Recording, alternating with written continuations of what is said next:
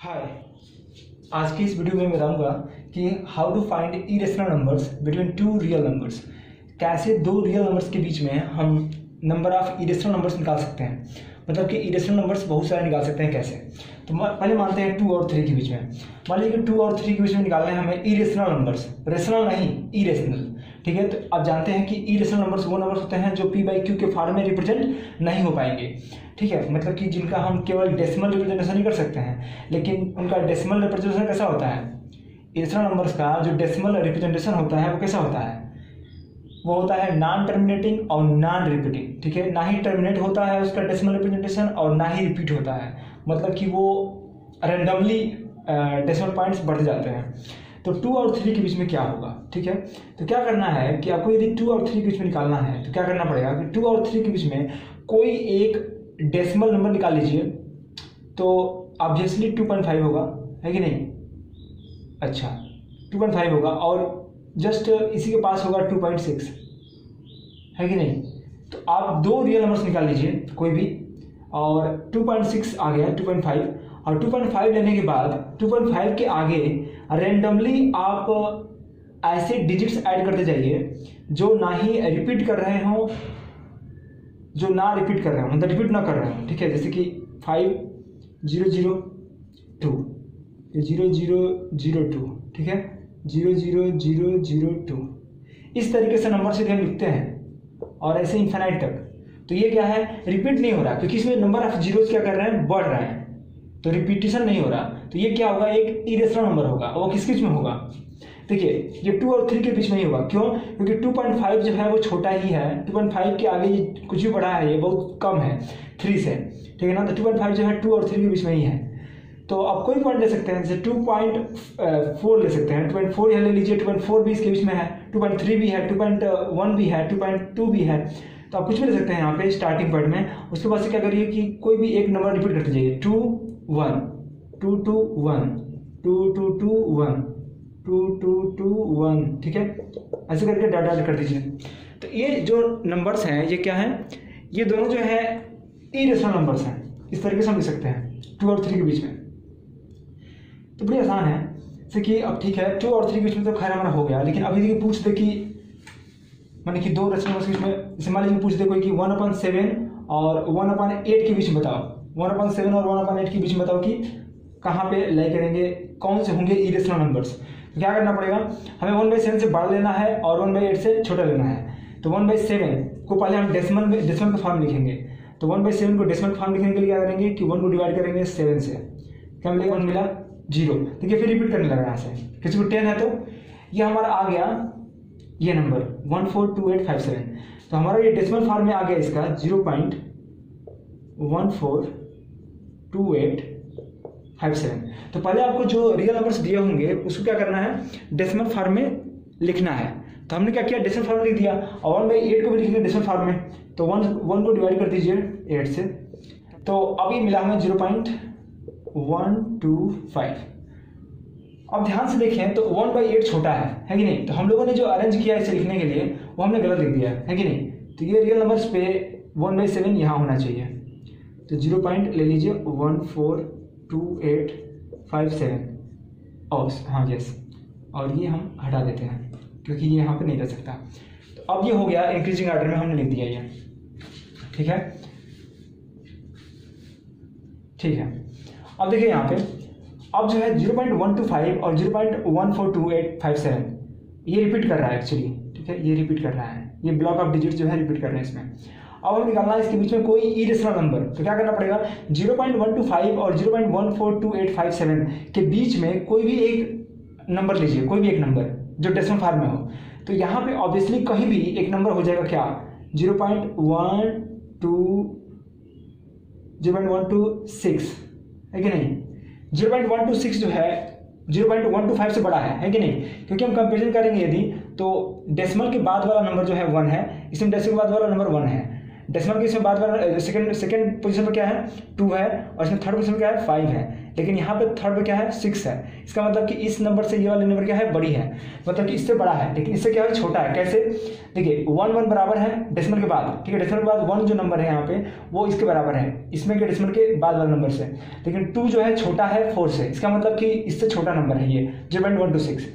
तो 0.125 से ये बड़ा है और इससे छोटा है, ये हमें एक निकल गया डेसिमल नंबर। अब क्या करना है कि एक नंबर निकालने के लिए, इरेशनल नंबर निकालने के लिए 0.126 को हम बदल देंगे इरेशनल नंबर में। अगर किसी भी डेसिमल नंबर को हम इरेशनल नंबर में बदल रहे हैं, इसका मतलब क्या हुआ कि इसके आगे हम रिपीट करके मान कि ऐसे डिजिट्स को हम रखेंगे ताकि लगेगा कि रिपीट नहीं हो रहा है, ये बढ़ता जा रहा है, कुछ एक सीक्वेंस बन रहा है जो कि बढ़ने वाला है, इंक्रीजिंग ऑर्डर है या डिक्रीजिंग ऑर्डर है। इसे हम मान लीजिए इसमें करते हैं 1 1 0 1 1 1 0 1 1 1 1 0, इस तरीके से हम यदि रख दें तो देखिए इसमें क्या हो रहा है, रिपीटेशन कुछ नहीं हो रहा, 1 1 1 बढ़ता जा रहा है, ठीक है।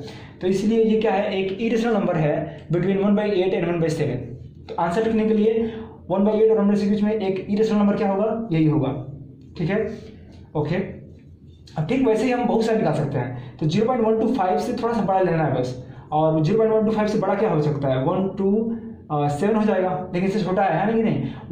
0.127 जो है इससे बड़ा है लेकिन इससे छोटा है, क्योंकि ये 2 है और ये 4 है, तो ये बड़ा हो जाएगा, ओके।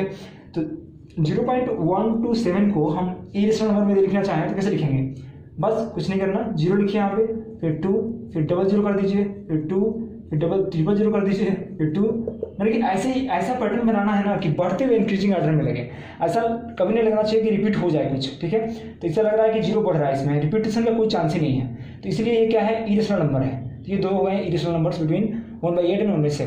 खैर ये तो हो गया हमारा, कैसे निकालेंगे हम, ऐसे, ठीक है। जब रेशनल फॉर्म में नंबर दिया हो तब कैसे निकालेंगे। अब थोड़ा सा देखते हैं, जब हमारा दिया हो 2 इरेशनल नंबर्स और इरेशनल नंबर्स के बीच में निकालना हो 2 इरेशनल नंबर्स, जैसे कि मान लीजिए कि दिया हो कि √2 और √3, इनके बीच में निकालना है इरेशनल नंबर्स। जैसे कि √2 का मतलब क्या होता है, 1.414, 3 डेसिमल प्लेस तक, और इसका मतलब होता है 1.732, ठीक है। तो इसका हम ये कैसे निकला, ये 1.414 कैसे निकला 2 का, ये निकला है इस तरीके से। आप पढ़े होंगे 8th क्लास में, और इसका डिवीजन मेथड होता है, इसको अंडर रूट से बाहर निकालने के लिए डिवीजन मेथड लगाते हैं। तो 2.00 यहाँ पे डबल लिख देते हैं, फिर 00 यहाँ डबल लिखते हैं, फिर 00 लिखते हैं, ठीक है।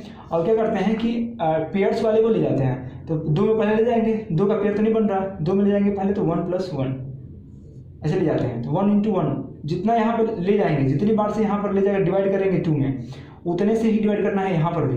1 × 1 क्या होगा, 1 होगा, ये क्या बचेगा 1। अब 2 पेयर जो बना हुआ है इधर लेफ्ट हैंड साइड से, ये उसको उतारेंगे, 00 यहाँ उतरेगा, और ये क्या हो जाएगा 2।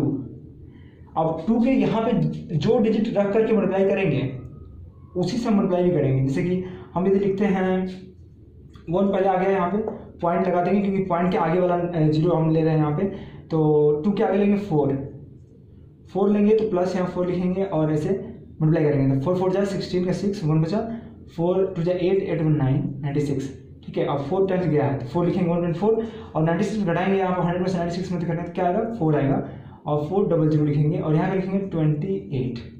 फिर अब कितनी बार ले जाएंगे कि आएगा, ये एक ही बार ले सकते हैं, ठीक है। तो +1, इनको ऐड करते जाना है इधर, ठीक है।